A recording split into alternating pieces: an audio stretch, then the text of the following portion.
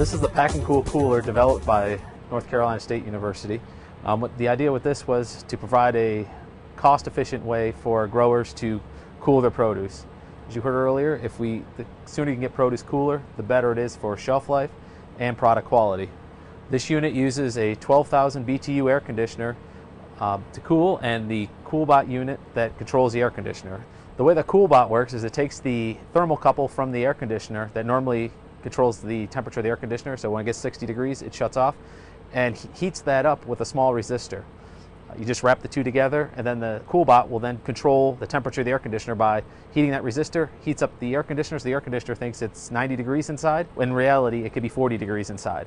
And then when it reaches temperature, it shuts off, and then the thermostat in the air conditioner shuts the air conditioner down. It's insulated with 4 inches of styrofoam insulation and sheeted in plywood with low VOC paint, and then we covered that with polycarbonate panels to provide some impact resistance. We've added shelves to the unit that can easily be changed and moved around to suit the produce that's going to be hauled. Strawberries, you can use this for floral arrangements. You can also use this for any mobile cooling for farm to school type programs.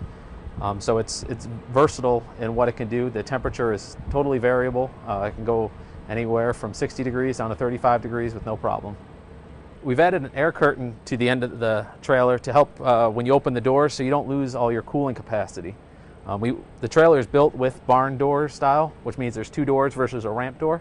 This allows you'll have less opening when you do open a door, and the curtain just allows you to keep that much more cool air in, but it's easy enough to get into the trailer to load and unload produce. To allow the Pack and Cool to be more transportable, we can power the unit with a generator. It's a simple 4,000 watt, 110 volt, 220 volt generator that we purchased at a local store that can power the CoolBot unit. The CoolBot runs on 110 volts, and we've added a power input to the side of the trailer to allow for easy access to power. We've also added a shield to the front of the trailer, and this allows you to pull the trailer going down the road and not affect the air conditioner's performance. The air conditioner was a standard window air conditioner that we purchased from a hardware store. That was around $320. The CoolBot itself is available online. That's $300. The trailer we purchased was brand new. It's a 5x8 trailer. That was right around $1,500 for that. Total cost for this unit, not including labor, you're looking around $4,000. So it's a cost-efficient way for small farmers that can't afford a $50,000 reefer truck to transport and keep their produce cool.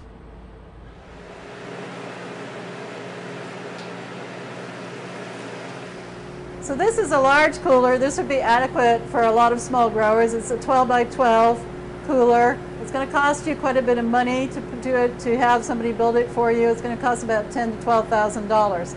But it will get the temperature down to around 35 degrees Fahrenheit, which is what you need to keep your strawberries the longest. The other thing this cooler has going for it is that it's all clad in aluminum, so it's easy to keep clean, and it has an aluminum floor, which makes it much easier. It will also keep the humidity higher because you don't have wooden walls, which tend to take the moisture out of material. One of the other things we have showing in here is a forced air cooler. The most efficient way to use a forced air cooler is inside a room cooler like this.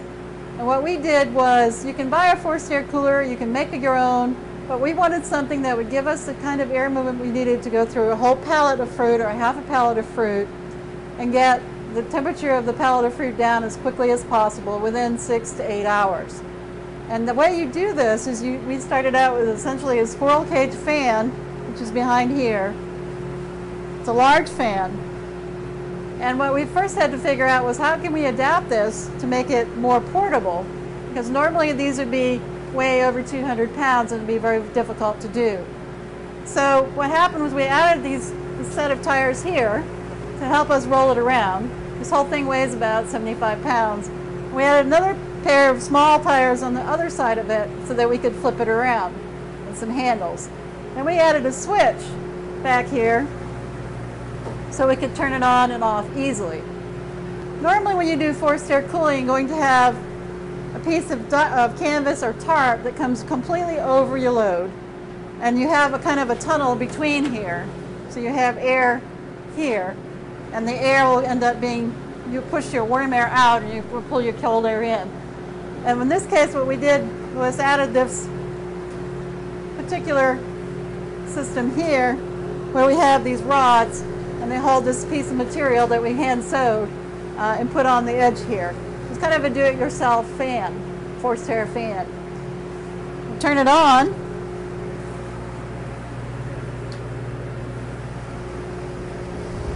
You see you get quite a bit of air movement.